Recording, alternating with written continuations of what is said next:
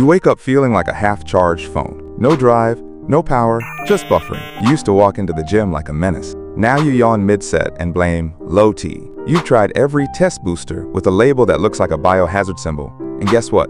You still feel like soggy pasta. Let me fix that. You don't need 17 magic powders. You need 3 things. Number 1, vitamin D.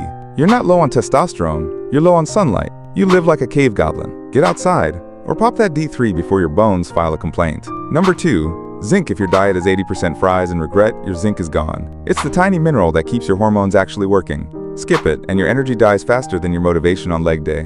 Number 3, magnesium. This one's your stress bouncer.